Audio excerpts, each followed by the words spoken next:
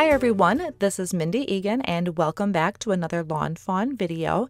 In today's card, I'm going to create a spooky Halloween background using the fox costumes before and after. This is a really fun background you can use for any combination of Halloween stamps. For today's card, I am using the fox costume before and afters like I had just stated. So I'm arranging a lot of the images off of this set because they were so darn cute. I just couldn't resist adding all of them. So I'm using Lawn Fawn white cardstock, loaded the images into my MISTI stamping tools so I can stamp all of them at once. And then I'm inking it up with a Lawn Fawn jet black ink, which is Copic friendly. Now I wanted to make sure I had a really good impression since I do have a lot of them on here. So I'm going to ink this up one more time. Now I'm also going to bring in some pumpkins from Pick of the Patch. So I'm going to use 4 pumpkins and stamp those as well. Now I can work on the Copic coloring. So for the fox, I'm going to use E19, E08, and E97. Like usual, I will have all of the colors I'm using listed at the very top of the screen, and I'm going to use this same color combination for all 4 of the fox images that I have in these adorable costumes.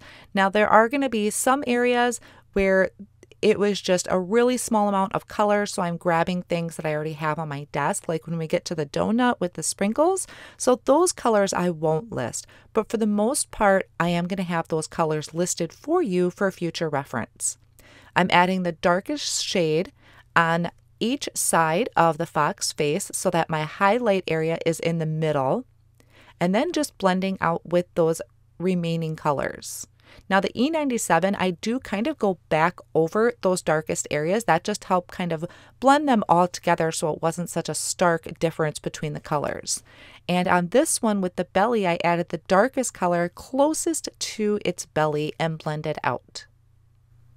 After I have all of their bodies colored in, I'm going to work on the face, and I'm going to use a W2 and a W0 to do that. Those are just some warm grays. I didn't need to add a lot of that color because I really didn't want that to be the focus. So I'm just going to start with the W2, add little flicks from each side going in, and then blending out with the W0. And I didn't color in the entire face, so I am leaving some white space there. And I use those same colors for the belly as well. Then I'll just bring in an R21 to add little dabs of pink to the inside of their ears. The cherry, I have R24, R39, and then the cupcake, I have BG49 and BG15. And then, like I said, those little sprinkles on the cupcake, just bringing in some random colors, whatever I happen to grab out of my stash. And I left the rest of the cupcake white. So now I have Y38, Y19, and Y15 for this adorable little bumblebee costume. And then C8, C6, and C4 for the other remaining stripes. I did leave the wings blank. I didn't add anything to the wings of that costume. I'm using those same C colors, the cool grays, for the wings and the witch's hat. Little bit of shading, but for the stripe on the hat, I just did a straight purple. I didn't worry about it. Now I have this cute little ghost, this little chick and a ghost. Once again, just using the warm grays, the W2 and W0. And now for the chicks, I'm using those same yellow colors that I used for the bee costume. Just adding a little bit of the shadow area and blending out. So I just have a dark and a light. Doesn't matter which direction it's coming from. Now you don't always have to use a 3 or even 2 color combination. You could just color them straight with 1 color if you want. Another trick you can use is you can use like a yellow color, and then for your shadow areas, use a light gray. That will help you give shadows to anything. So after I finish the sprinkles, I'll move on to the pumpkin. And I'm going to actually be using this same color combination on the next pumpkins here. So the colors are YR27, YR07, and YR12.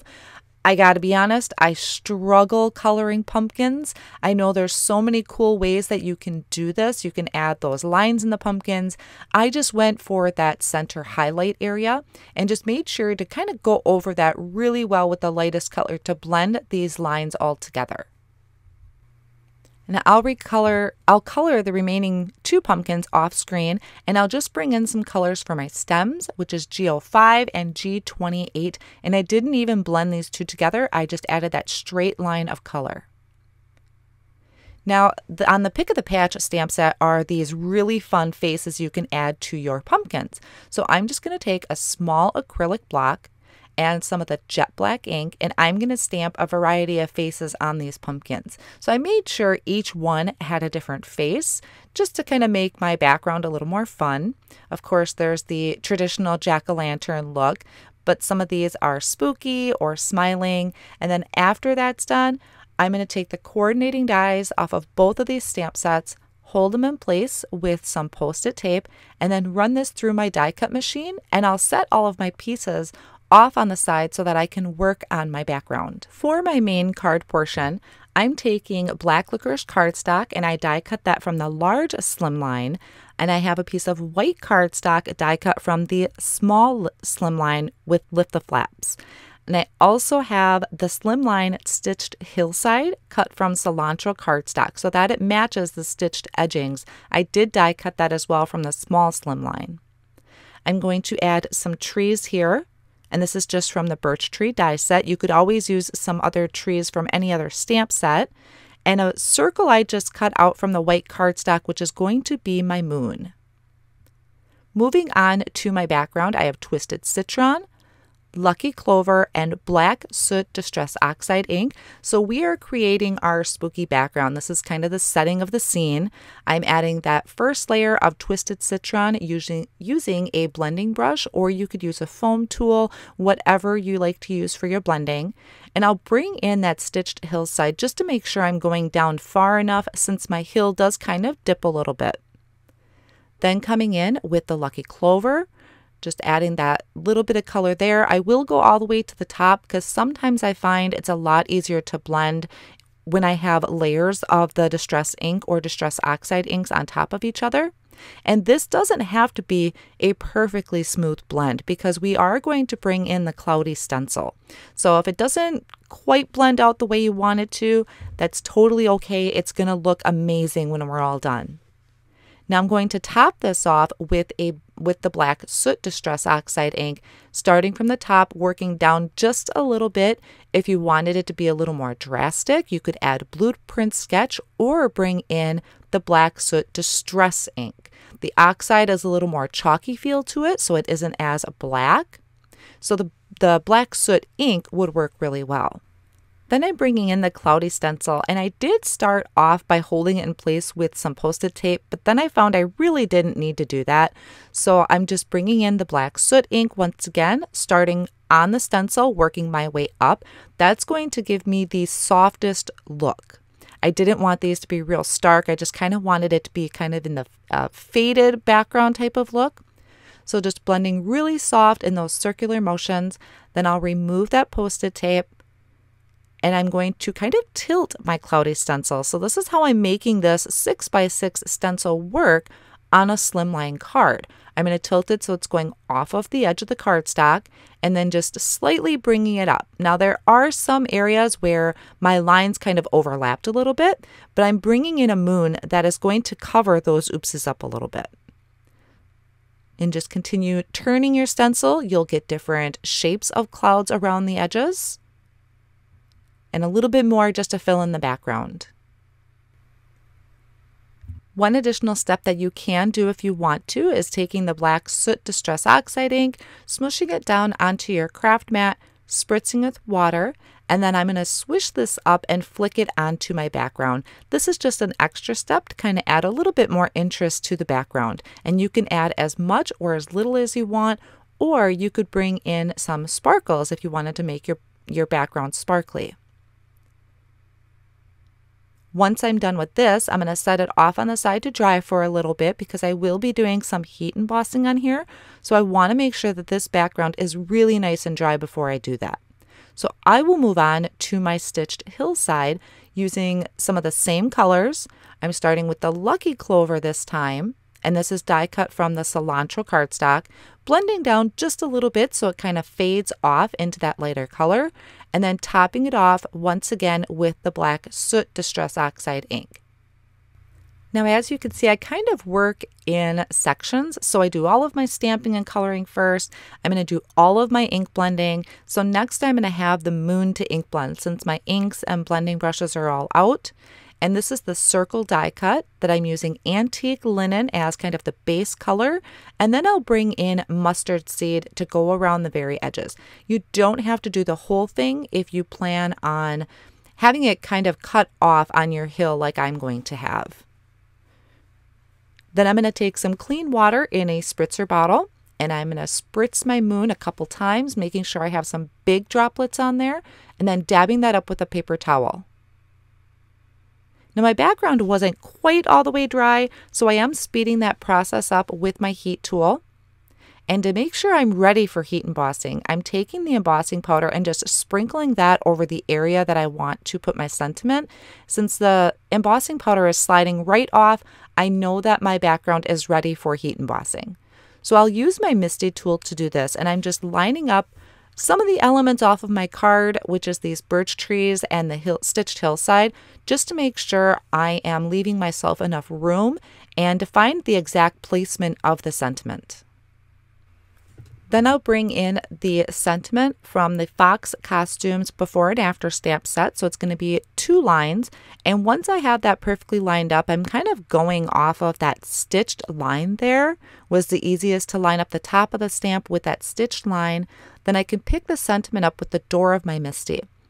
I'm going to prep the cardstock with an anti-static powder tool just to help make sure my embossing powder sticks mainly to my inked image, which I'm inking with lawnfawn embossing ink. Just giving that a good push down.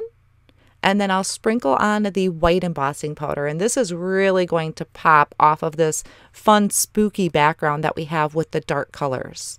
After my heat tool is nice and hot, I'll bring it to my cardstock and melt that embossing powder.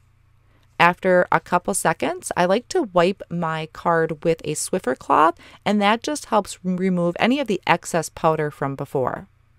Now the rest of this is just assembly, so you can see I did not mount this yet to my card base because I'm going to have things hanging off, starting with these birch trees that I'm adding with the tape runner, and then I'm bringing in that stitched hillside, adding tape runner behind my moon, and then tucking that under. So some of these things are going to hang off. We want to be able to trim that off with a pair of scissors, and then I can start building up the scene a little bit.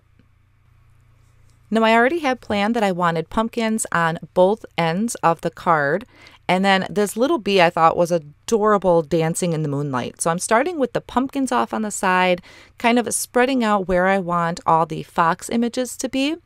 And when it comes to the little chicks, I'm kind of going to pair them up a little bit. You'll notice in a second here, like the donut chick is going to be next to the cupcake chick. So kind of 2 sweet elements there.